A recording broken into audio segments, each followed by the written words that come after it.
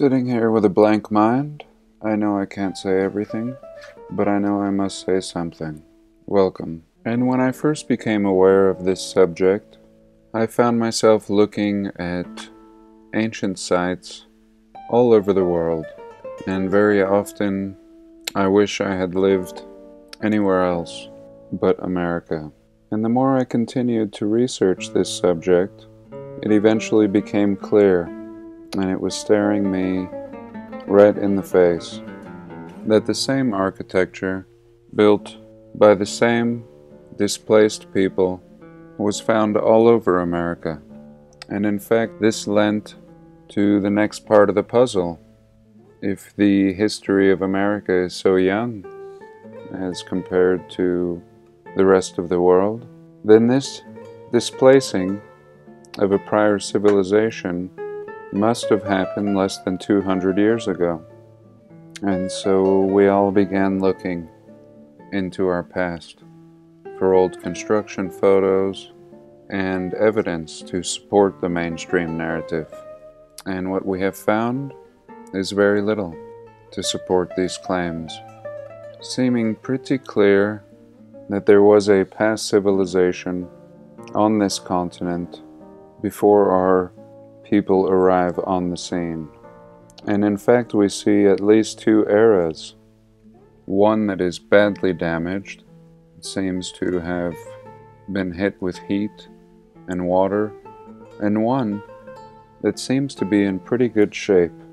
And when I say in pretty good shape, I mean the buildings, lending to the idea that the last reset was one of catastrophic consequences, removing the inhabitants of this prior civilization, but yet leaving these glorious buildings behind. Perhaps the greatest proof lending to this theory. And of course, these being redesignated as hotels and libraries, post offices, capitol buildings, schools, and many other designations. And oftentimes, people asked, what about the Native Americans? What do they have to say about this theory? Surely they would have seen these ancient cities, would have lived amongst them, would have stories to tell. And in many cases, they do have these stories. Recently, I was told of a Navajo creation story, and of course we have the Hopi creation story, telling us that we've done all of this at least 4 times over. Civilization has risen to great levels only to be reset by one catastrophe or another. And of course, many of the traditions and oral stories of the Native Americans have been buried through forced education programs, a great tragedy in our early history. And no matter where you go, even the most recent parts of the Americas, being Alaska, Hawaii, Nevada, the Old West, these exact same buildings can be found. And recently I was watching a video on the inception of Las Vegas, and even the story as they told it was supposed to be crude buildings and tents and makeshift hotels. And yet when you looked at the background in these pictures, you already had glorious buildings in the style of the old world, with the quality and craftsmanship not expected of old cowboys. So here I just wanted to take a little tour of Capitol buildings of America. And Capitol buildings are a good example because oftentimes some of the most glorious buildings are designated as Capitol buildings, and typically always having this same style with a dome in the center and a grand entryway. And so here we begin with Alabama. constructed in 1851. A true wonder. 1851. And again, we have discussed the means of the people of 1851 and how such construction for people of this time would even be possible. And here we have the Alaska state capitol. Just a little glimpse at it, seeming to be marble columns and a very easy repurposing. A handful of stick-on letters. And here the Arizona state capitol. Very ornate. And we can see a little dome back here and some old world tech on either side. And very interesting. Many states, including the nation's capital, opted to build stairs leading up to this second floor, turning it into the main floor. Not the case here. Completed in the year of 1900.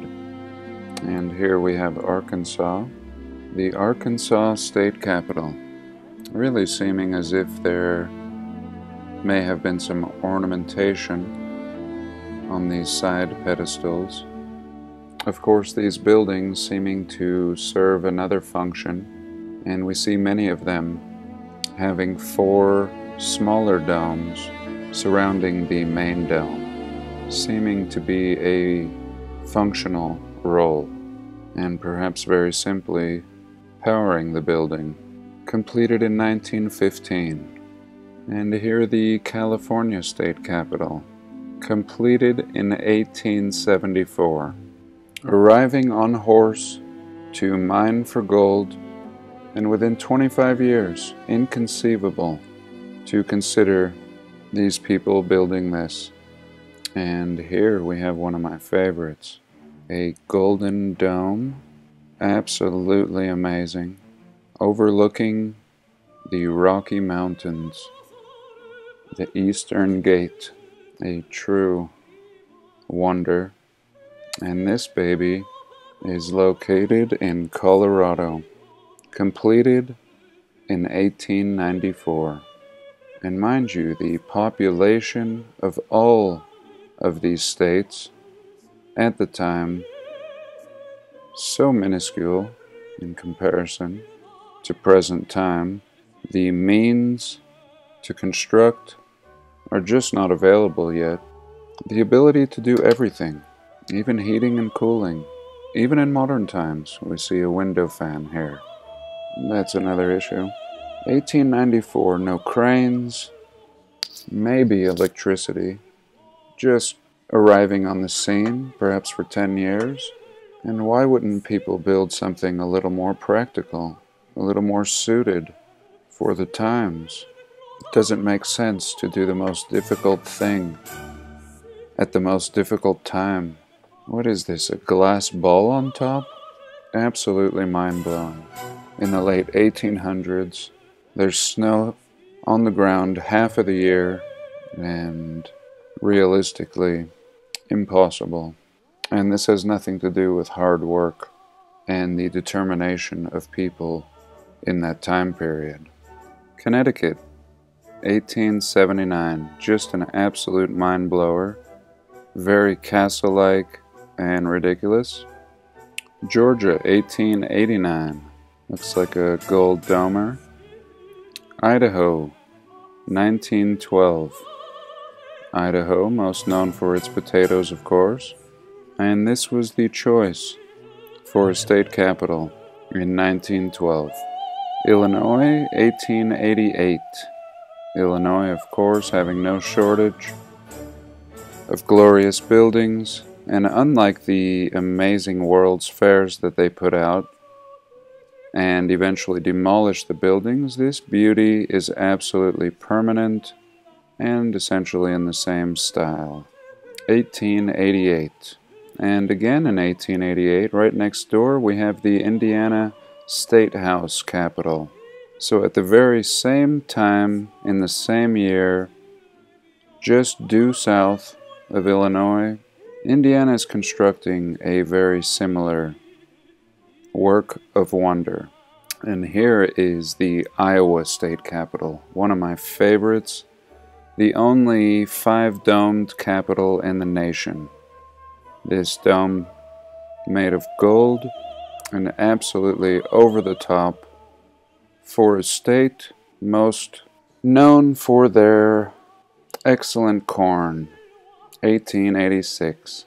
And here we have the Kansas State Capitol, and perhaps this is where the Wizard of Oz resides. And Kentucky, 1910, appears to have a concrete dome, and in fact the whole thing seems to be cast of concrete. Very beautiful.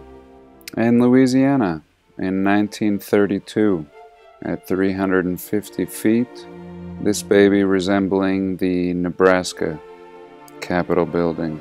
And here in Maine, in 1832, very early time period, very busy in Maine. 1797 in Maryland, rather modest, made of brick, but again a very early time period, less than 25 years after the inception of this nation. In Massachusetts in 1779, again our nation is created in 1776. This is 1779. George Washington would have been around, probably visited this baby, if we're to believe this silly story. And here we go. This would have been one of the first glorious buildings built in our fine nation, and a complete joke with the means of the time. This is completely over the top. A people do not start out a nation in this fragile and early time period with buildings like this. 1879 Michigan, very interesting, the narrow type dome, and not one or two or even 3 stories would suffice, but in 1879 they needed 4 stories, plus all this on top. Minnesota, 1905, one of my favorite domes, and again clearly a cast concrete. Mississippi, 1903, Missouri, 1918, and Montana, 1902. Montana, way up there. 1902 Montana, probably not much more than cowboys, and this is the capital of choice. And here the Nebraska State Capitol, sitting at 400 feet with what appears to be a copper dome, 1932. And Nevada in 1871. I was recently watching a video on Nevada and especially Las Vegas and how they had to set up tents as hotels and saloons, and yet in the background of the photos we could see beautiful buildings and block work that completely was contrary to the narrative that they were giving us. 1871, the Old West. New Hampshire, 1819, very early time period, a lot of gold, very intricate. And New Jersey in 1792, again, golden domes, very weathered, 1792. And the New York State Capitol, 1899, really looking like a parliamentary building. I actually wasn't expecting this. Looking very royal and similar to all these Capitol buildings. Very un-American. And here we are in Oklahoma. A massive, what seems like a Native American statue on top, and again seeming to be cast concrete. And here in Pennsylvania in 1906, very impressive dome. Not sure what the covering is here. Super impressive. and a first for me. I would love to get inside the top of one of these. Have a look around. Pennsylvania. And here Rhode Island, completed in 1904. Again, these time periods and dates, very busy, as if this is the beginning. Everyone just realized they needed to build capitals all at once, and all in the same style. And here we are in South Carolina, seeming to have a copper dome. Just a real work of art here, unlike any others that we've seen. Completed in 1907. South Dakota, 1910. Again a first, and again seeming to be copper, completely mind-blowing. The intricacy, and just to set this baby on here at this great height, having it fit like a glove, perhaps cast in one piece off-site, not sure. Absolutely impressive for any time period.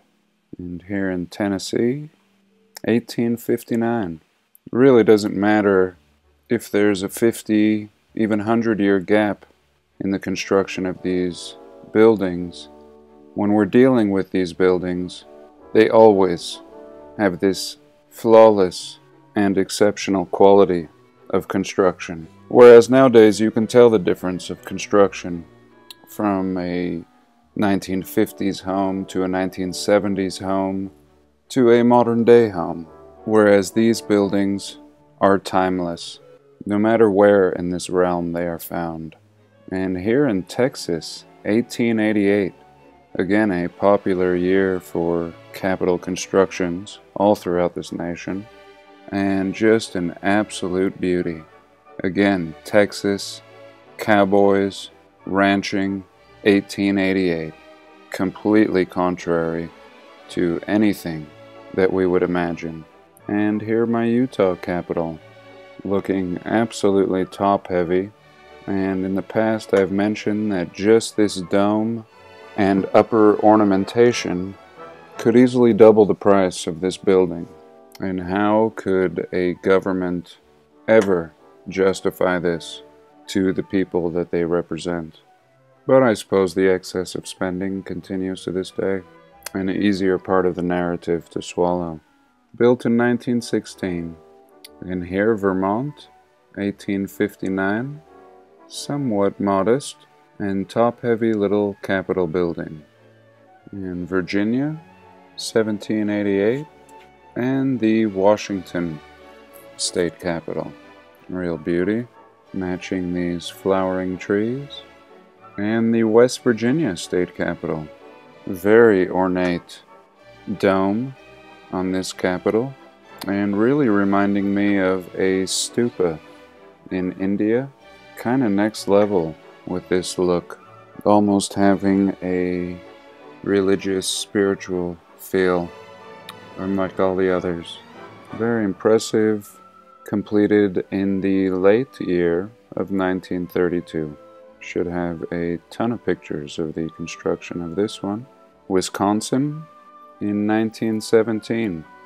Typically we think of Wisconsin as fine cheese makers and having a fine capitol building. And if you notice in all of these, if you've been peeking, the architectural style is always different, and yet the style of building is always the same. And here we're looking at Wyoming. Again, an absolute beauty for the cowboys of rugged Wyoming.